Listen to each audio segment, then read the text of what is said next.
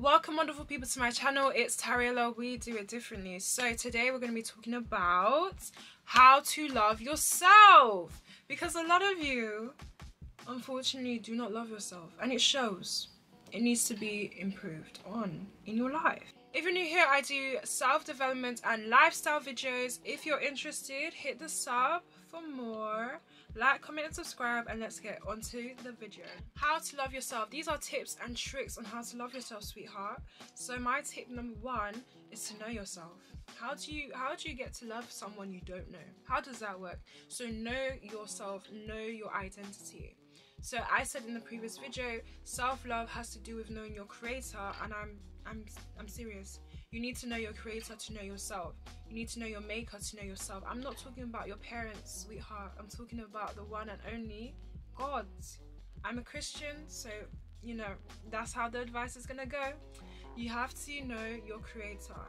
Anything God says about you is facts, unless you say you don't want to be. It's up to you if you claim it or not. But what God says about you is facts, right? So if someone else is telling you XYZ, don't listen to it, especially if it contradicts what God says about you in the Word of God, the Bible. Cool. So spend time with God, understanding who He is, and understand how that affects your identity, because you're His child. Do you get that? If your mom, say your mom is the queen, unfortunately, God rest her soul. Say your parents are kings and queens, right? You have a higher, you have a higher ranking than someone else. You know what I mean? Not to be like, but like that's the fact. You have a higher ranking than everyone else, and so there's a high expectation, because your identity is somewhat made up of your parents. So we have a heavenly Father in heaven, and that's our Father. So that means we are citizens of heaven. So we are children of God.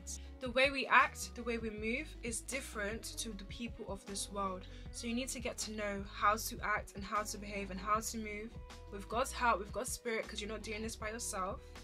And then touch into that, key into that, understand who you are in order to love yourself. Number two, obviously, would be to know the basics of yourself. How do you get to know yourself, first of all? How do you get to know like your favorite color, your favorite food? You have to go out and try things. You have to put yourself out there. Go on dates, not with people, but yourself.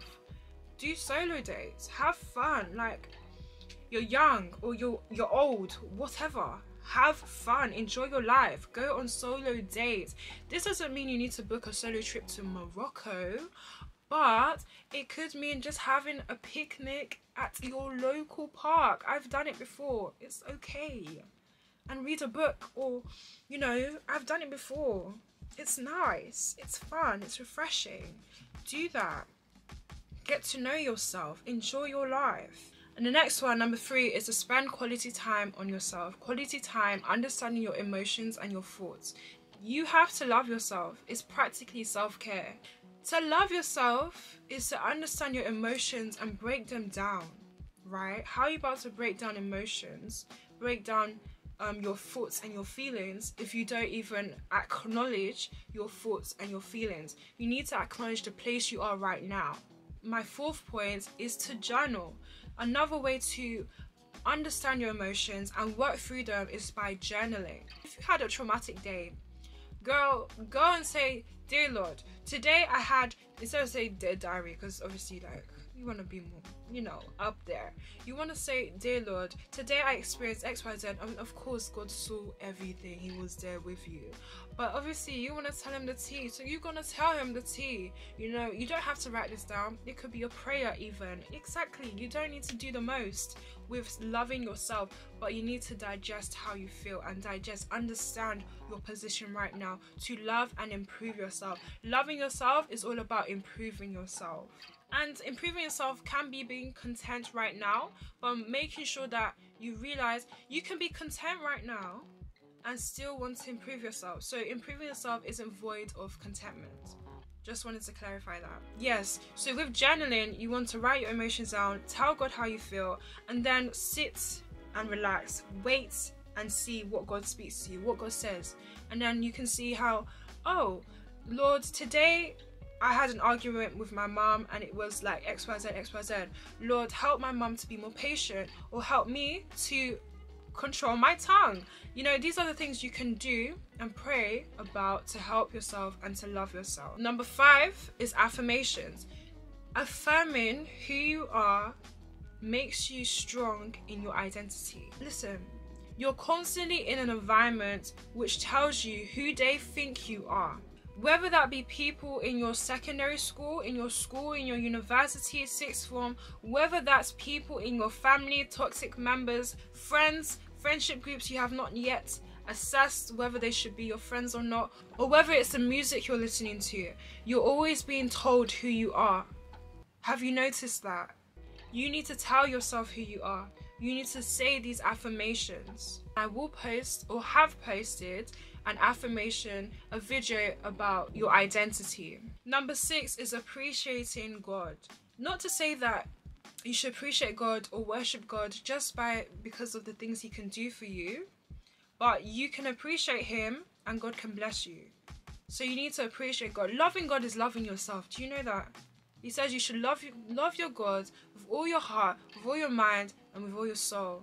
When you love God, you'll be able to love yourself because you acknowledge the truth in your heart. You acknowledge God in your heart. And why is that self-love though? Well, if you think about it, when you respect God, when you walk with God, life becomes a lot easier.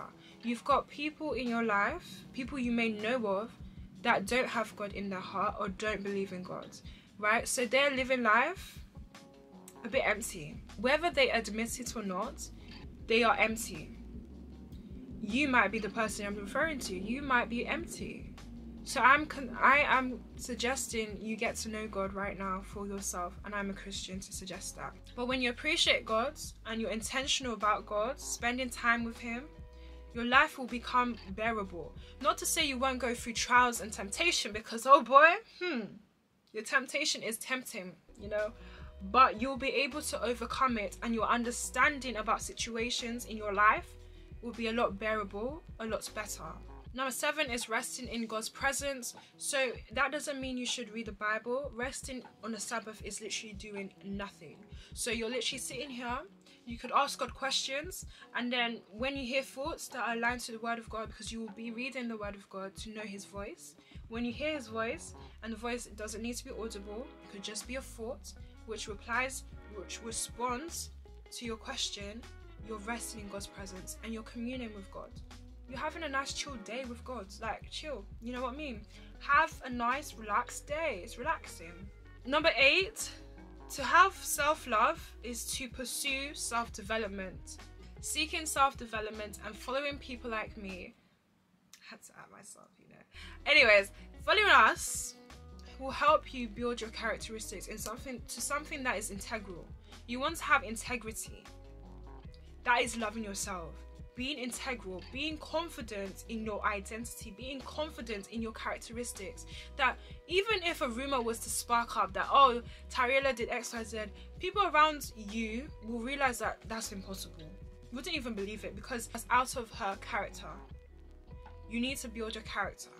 Another way to love yourself is by setting boundaries. Now, setting boundaries means that you need to make sure people in your friendship or relationship or whatever ship know what you will and what you will not tolerate, respectfully, of course.